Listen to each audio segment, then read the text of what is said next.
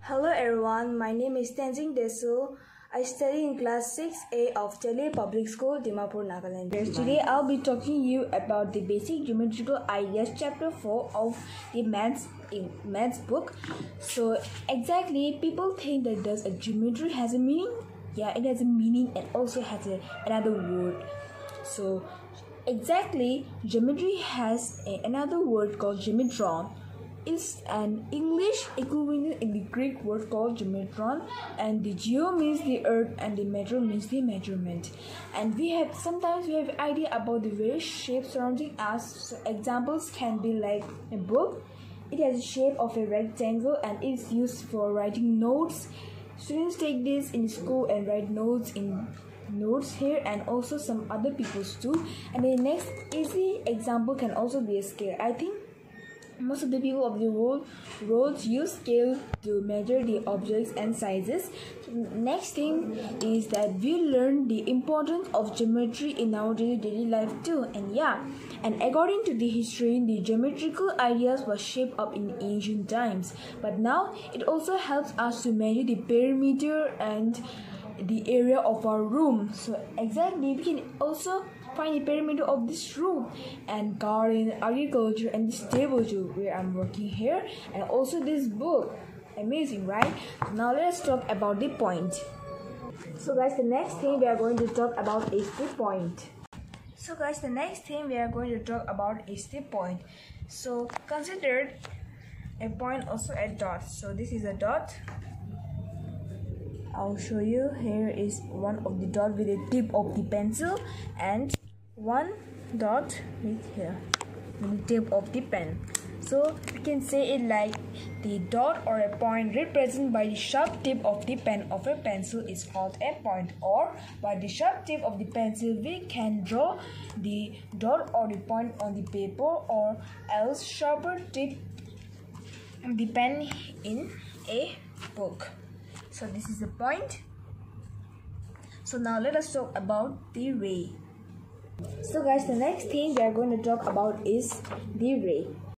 So now I'm going to explain you about the ray.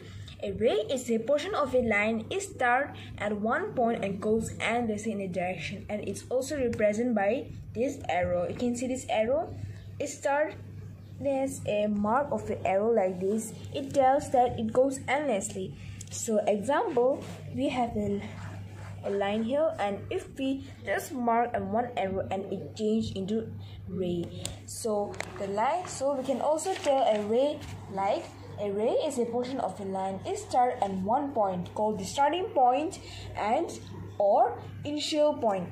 It is known as the starting point or also an initial point, and it goes endlessly in a direction. So the example I can tell you is a torch. So I'll show you the ray of the torch. Let us first learn of the lights. So guys, you can see the ray of the torch like this. It's true that it goes from one direction and it goes endlessly. You can see the light.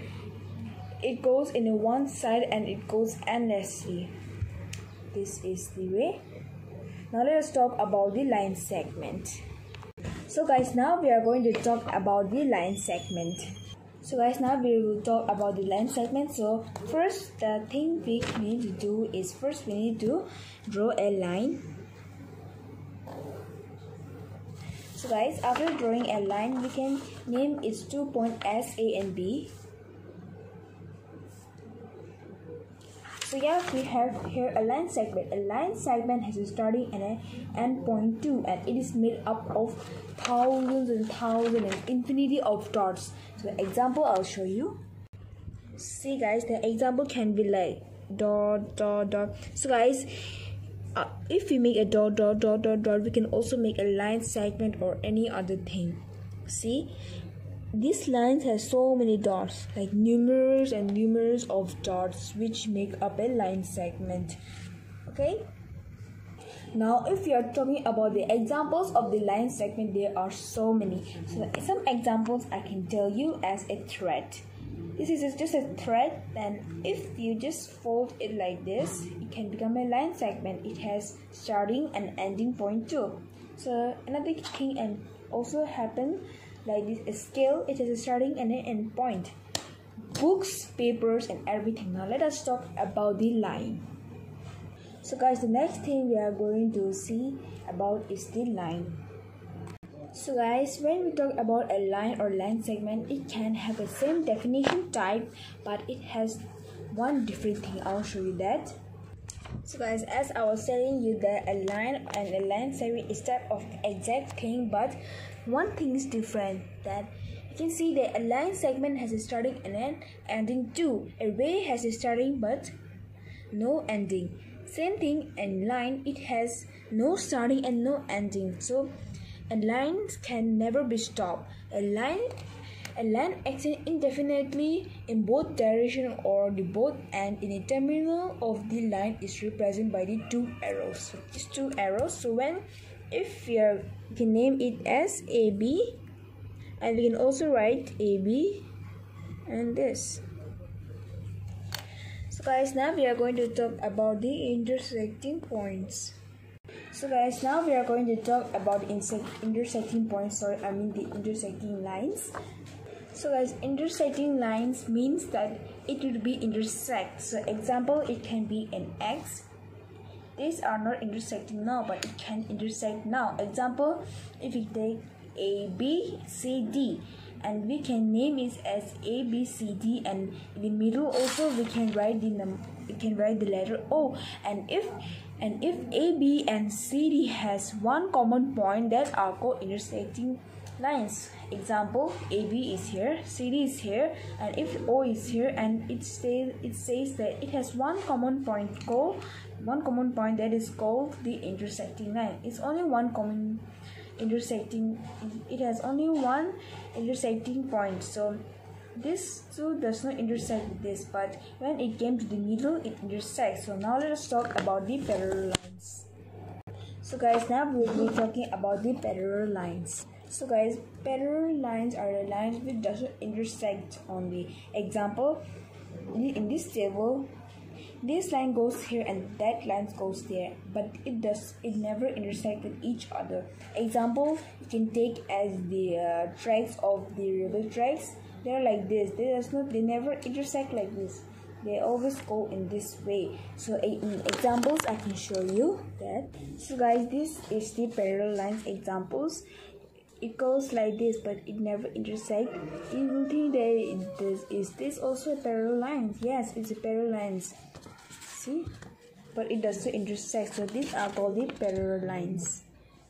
So guys, now we will talk about this simple curve. A simple curve is a making or a drawing of a thread line structure without lifting our hands. So the examples can be, I'll show you.